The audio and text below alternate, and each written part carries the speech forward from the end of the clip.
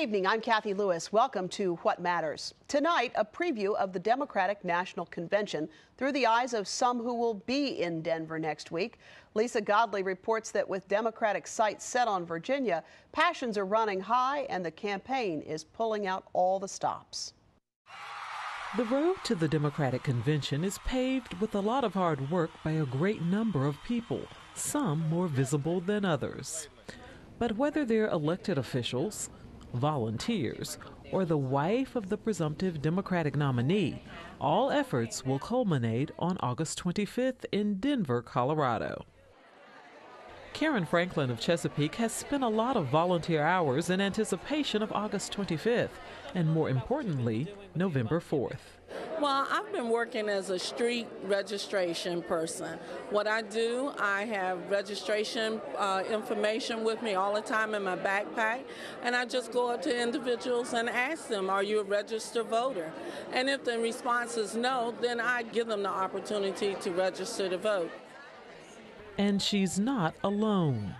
Well, we've been working for months actually doing precinct walks and doing phone banking, talking to members basically about the issues and trying to let them know where Barack Obama stands on these issues and trying to encourage them to get out and vote for what we think is the right candidate in November.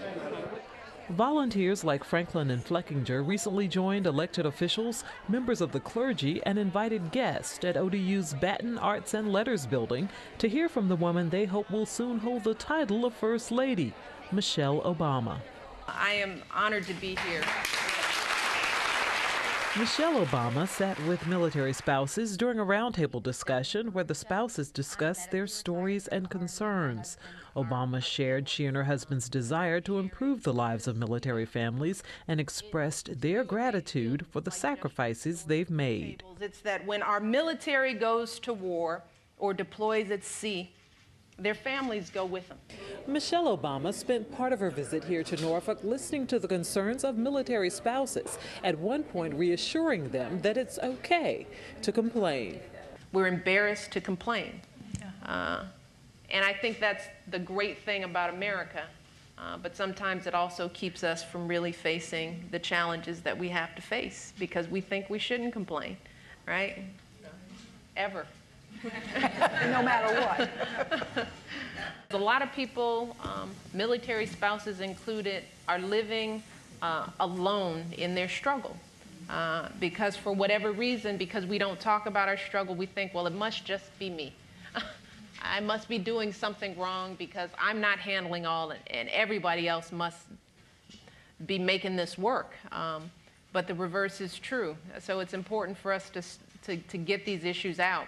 She also reassured the crowd by sharing some of the policies that her husband plans to put in place that would improve their quality of life.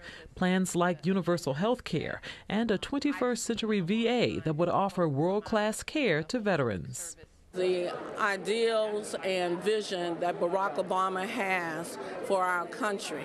And I think that we as Americans must take hold of this vision because we need the change. That same sentiment was shared by many volunteers who may not be traveling to Denver, but will be perched by the television and pulling for their candidate just the same. Oh, I will be watching every step of the way. For What Matters, I'm Lisa Godley. Thanks so much. And joining us to talk about the convention and the campaign are Delegate Kenneth Alexander, who represents the 89th District in the Virginia House of Delegates. Dr. Quentin Kidd chairs the Department of Government at Christopher Newport University. Dominic Melito is a delegate to the convention, and Superdelegate and 3rd District Congressman Bobby Scott joins us from the General Assembly building in Richmond. Welcome to all of you, and thank you for being with us. Dr. Quentin Kidd, one of the things that we know in terms of trying to get the convention unified is that there was the big announcement recently that Hillary Clinton's name would be placed in nomination. What's the significance of that? Well, I think that what that does is it actually helps guarantee the process of unifying the party as they come out of the convention. If Hillary Clinton's name wasn't allowed to be put in, her supporters would go crazy, and they would have a hard time then coming around at the end of the convention, the last day, and saying we're unified behind Barack Obama. Even though he would come out the party's official nominee, they would have a hard time with that, and it would create all sorts of turmoil and just disunity in the party that they don't need. It's just better for the party's sake to let them do this, to have a first round vote where it's a certain number of votes for Hillary Clinton, a certain number of votes for Barack Obama, and then do additional rounds where everybody goes behind Obama and that's a done deal. And the Democrats have two conventions where they did not come out unified that did not go so well. So yeah, I mean, the stakes are high. Think back to 1968, think back to 1972. Both of those conventions were very contentious. The party was split, and the two factions weren't willing to come together and settle on a candidate. And in both instances, the party's nominees went down in flames in the general election. Delegate Kenneth Alexander, welcome, and thank you for being with us Cathy. tonight. I'm always glad to have you as part of the conversation.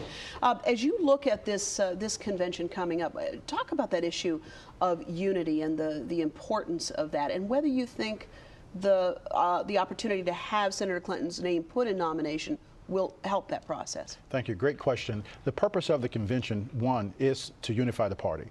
Coming off of a bitter or hard-fought primary and conventions and caucuses, the purpose of the convention is, one, to unify the party, and second, to nominate the person who will be our candidate for the fall.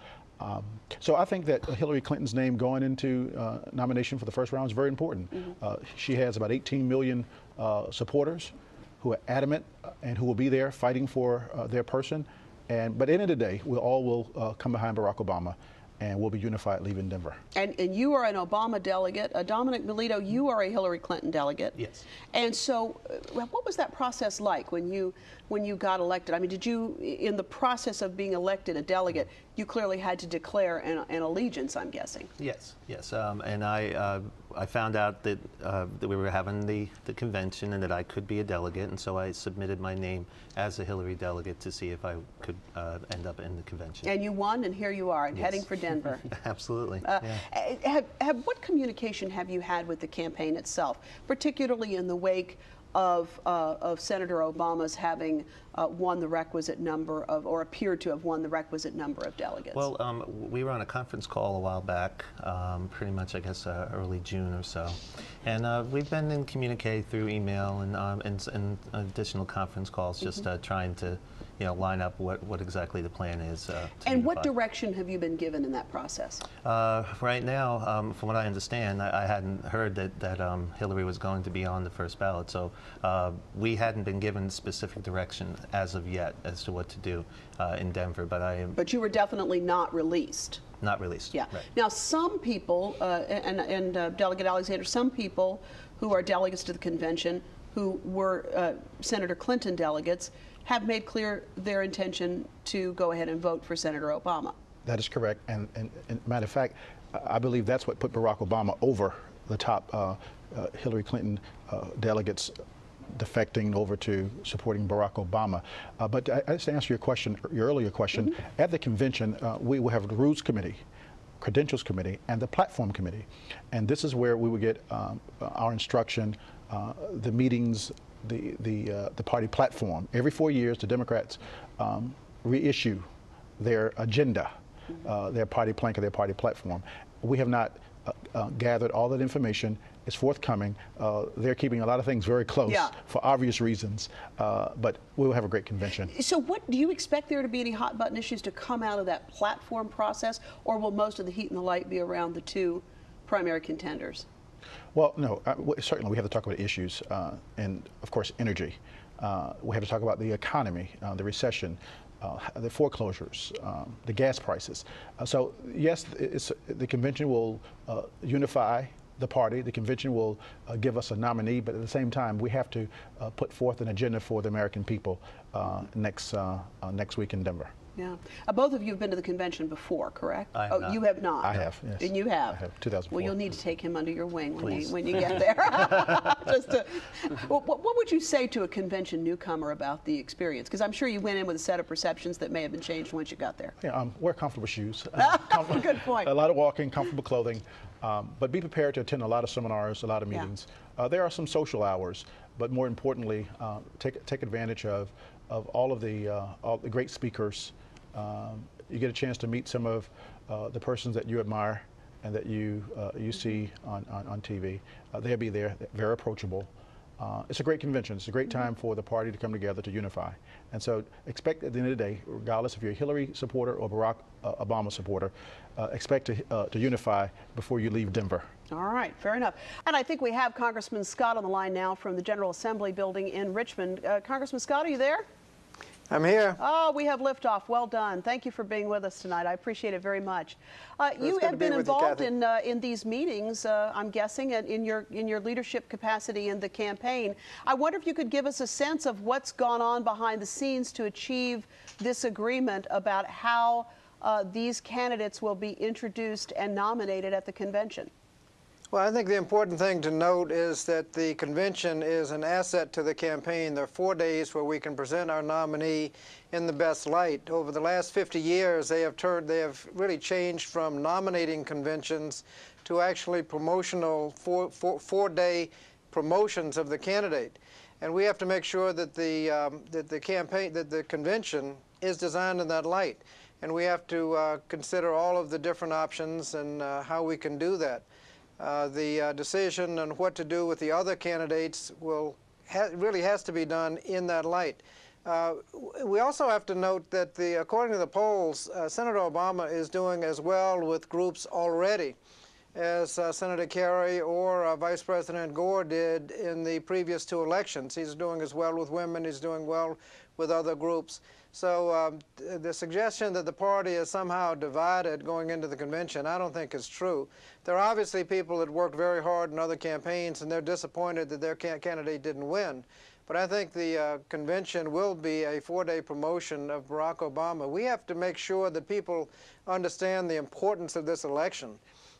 We have to change, for example, what we're doing with the budget. If we don't change the budgeting within about 2 years, in my judgment, we'll be in severe financial difficulty, probably unable to sustain Social Security and Medicare if we don't do something extremely quickly. When this administration came in, we had a 10-year, $5.5 trillion surplus. The Social Security shortfall for 75 years was only $4 trillion. So we had things pretty well under control. Unfortunately, rather than those 10 years creating the $5.5 trillion surplus, it looks like they're going to come in at about a $3.5 trillion deficit.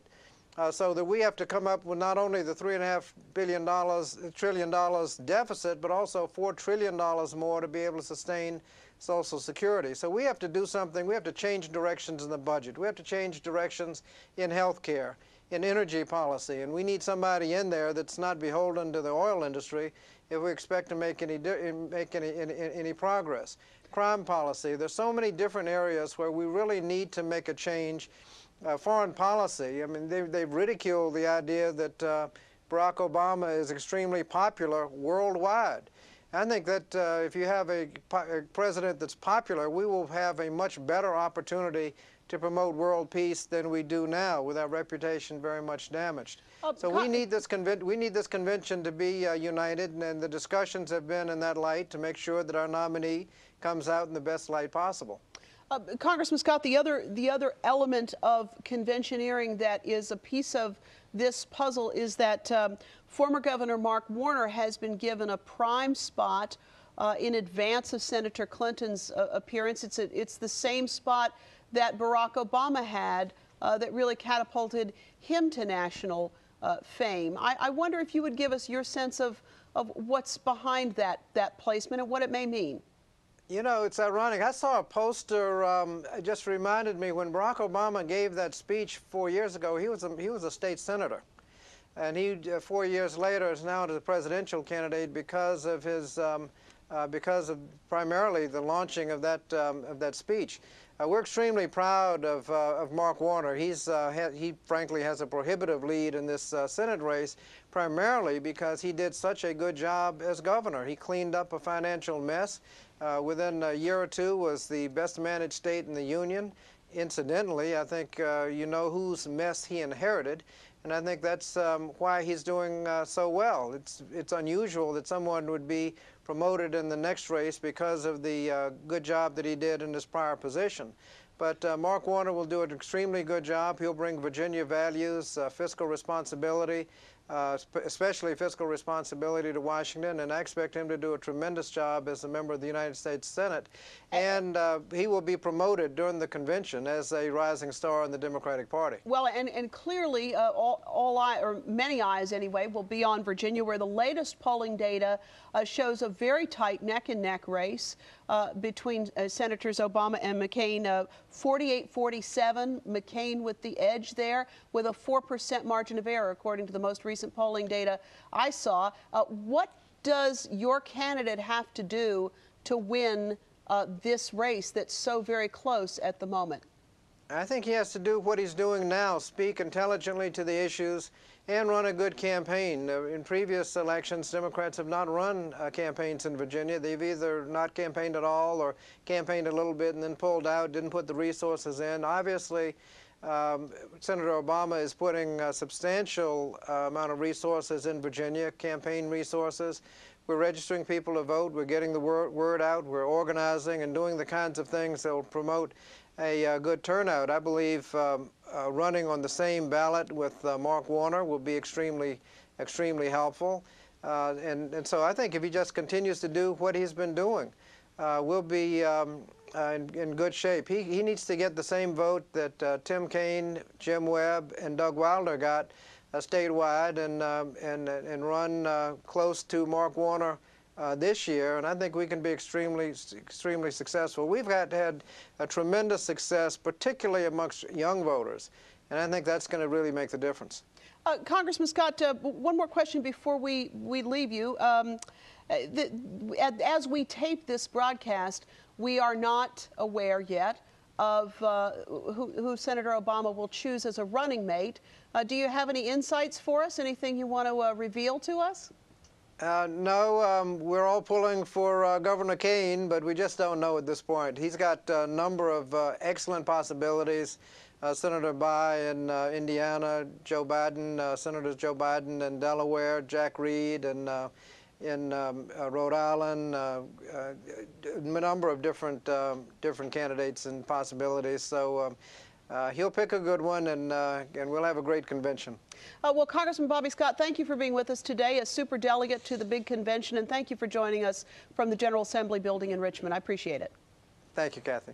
Congressman Bobby Scott joining us tonight from Richmond, and where he is engaged in business there and heading to Denver, as both of you gentlemen will be very shortly here for the big convention coming up. Let's talk about that whole issue of the vice presidency, because again, as we tape, we don't know who that's going to be yet. Quentin Kidd, you don't like necessarily Governor Kaine's chances in this. Yeah, I don't think that Virginia is going to play a very important role this year in the Democratic Party's presidential campaign. It's going to play an important role in the election generally, much more important role than it's played in decades. But I don't think it's going to play a role that would call for two Virginians to have prominent spots at the Democratic convention. So I think because of Warner's selection as the keynote speaker, it's less likely that Kaine is the vice presidential pick. You like that argument? I don't know. Certainly, we would be pulling naturally for our governor. However, if he's not not selected by Barack Obama as a VP, then we will support whomever Barack Obama decides. As you think about that, Dominic Melito, certainly there have been a lot of conversation about the prospect of Hillary Clinton being the vice presidential candidate. It would appear, at least according to people who watch this sort of thing very carefully and analyze who speaks where and where the chairs are placed and all the rest of it, that probably will not happen. As a supporter of Hillary Clinton, do you think that she's been treated fairly in this process? And what do you think about her prospects down the road? I think she's certainly been treated fairly. I think that there are a number of different capacities that she would be able to serve in the administration, possible secretary appointments and such. So I think it's certainly, we have not heard the last of Hillary Clinton, and that she can do a lot to keep us united and to help the victory in November and then success beyond. And Delegate Kenneth Alexander, what do you make of the positioning of former Governor Mark Warner's speech in this process? Governor Warner is a rising star in the National Democratic Party. He has done an outstanding job as Virginia governor, and we're very proud of him. I agree with Congressman Scott. He will certainly address Virginia values. He will talk about fiscal responsibility. Virginia is the best managed state under his leadership. He helped clean up Virginia. He inherited a mess from former Governor Gilmore. We're very proud of Governor Warner. I think he will represent Virginia very well at the convention. And yet we come back to this poll that shows neck and neck, and I wonder what you make of that. I actually think that poll is probably, and that if you look at all the polls that have been done recently, Virginia's basically split. That's within the margin of error. I don't think you can say one or the other's ahead. I think that is actually good news for the Obama campaign and bad news for the Kaine campaign, or the McCain campaign. And I think it speaks to one reason that Warner is so important to Obama's campaign, and that is, in all things being equal, the Democrat shouldn't be tied with a Republican at this point. Virginia is a conservative state, sort of a right-center state. The Republicans should naturally be ahead, even if it's by a few points. The idea that they're tied suggests to me that the McCain supporters are somewhat depressed and the Obama supporters are somewhat energized. And having a Warner, Mark Warner on the ticket and elevating his presence at the national convention like that adds energy to the Democratic supporters of Obama in Virginia. So I think there's a larger sort of thinking about why to place Warner, where you're going to place Warner. And my understanding is that the polling the Obama campaign has done in Virginia shows that Warner really helps him, that there really are coattails for Obama, that Warner really does help Obama. And so the extent to which you can add energy to the Warner supporters, you help Obama. Well, you know, it's an interesting argument, because if you look at certainly at Central Virginia and Southwest Virginia, where Mark Warner is very popular, because during his campaign for governor, he went out there and spent a lot of time in those parts of the state, and really in those parts of the state. And those people, if you talk to them out there, they will tell you they feel like he really understood what they were up against economically. You know, it's an interesting strategy. So we'll see. Well, and I think I think the soft underbelly for Obama, as funny as that sounds, is the military spouse vote. You know, everybody says, well, the military is really going to help McCain. I really think there's a soft side there for Obama, and I think it's predominantly in the spouse. Which is interesting, since which explains why Michelle Obama's here. And when Obama was in Virginia Beach, it was 18,000 people. So I think the McCain people make a mistake by saying, well, the military vote will help us. To be continued. Thanks so much to all of you for being with us, and congratulations on your appointments. I'll be back in just a moment with a final thought.